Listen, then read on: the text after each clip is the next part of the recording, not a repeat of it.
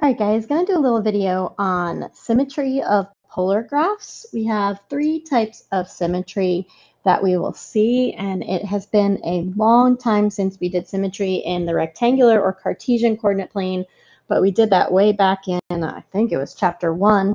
So we will find some similarities here between that. So you should have already done the top of this worksheet and graphed a cosine graph and a basic sine graph.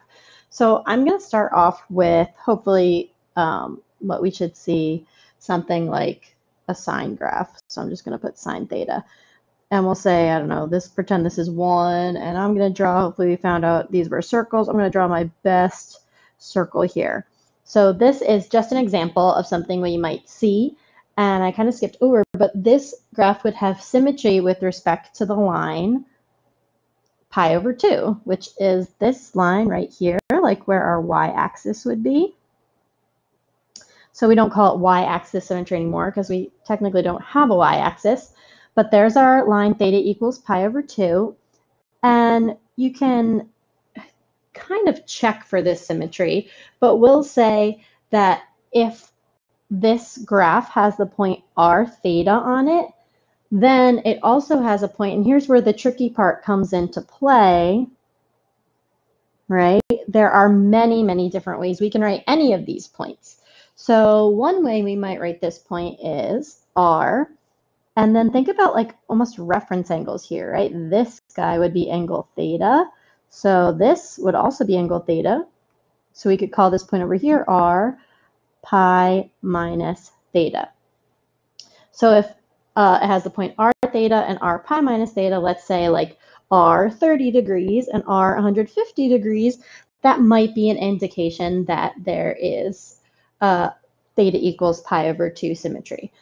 But again, remember, there are lots of ways we could write these points. So another way this point might be written is if it had a negative r value, then think what that would mean. That would mean we are halfway across our coordinate plane, which would mean our angle would need to be negative theta.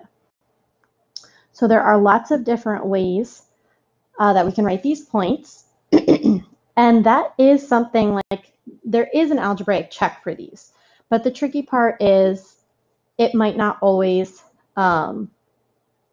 be as evident as before. So they say for polar graphs that if the point fails the symmetry test, or if a symmetry test fails, it doesn't mean there isn't symmetry. But for this one, like we did way back in chapter 1, we had put in like a negative x and see if we got the opposite. So for sine theta, so r equals sine theta, if I put in a negative theta, this is the same, since sine is the opposite function, as opposite my original function.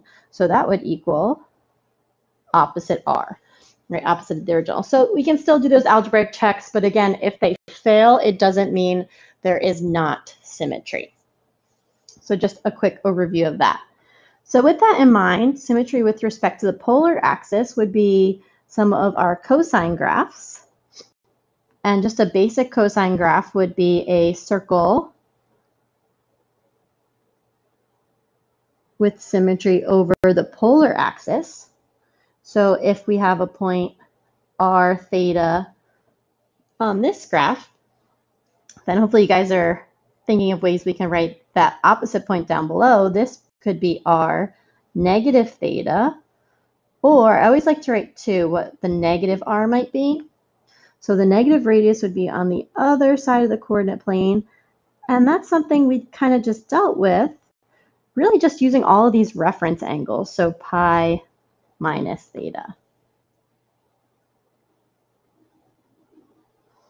Could be possible points on graphs with polar axis symmetry. All right, the last type of symmetry we'll talk about here is similar to origin symmetry. We call it symmetry with respect to the pole. We haven't seen any of these graphs yet, but I'm going to draw one here that we will see later in the section. It's an r squared graph, which is a little different. And it's r squared equals sine of 2 theta. And this guy, we'll find out later what he's called, but almost looks like a figure 8 going across our graph. So like imagine origin symmetry. But like we said, this is symmetry with respect to the pole. So if I have a point r theta, it's like rotating it 180 degrees around. So really that would be adding pi to our angle. And again, think about what this might be as a negative radius value, and that would just be right where our angle is, so, or negative r theta. That would be symmetry with respect to the pole. And if you put a negative r right into this equation, nothing would change. So that's one way we could see that algebraically. But remember, trying to emphasize that if you do check, if you sub in a negative r value or a different theta value, and your equation doesn't turn out the same or opposite, it doesn't mean that there is not symmetry.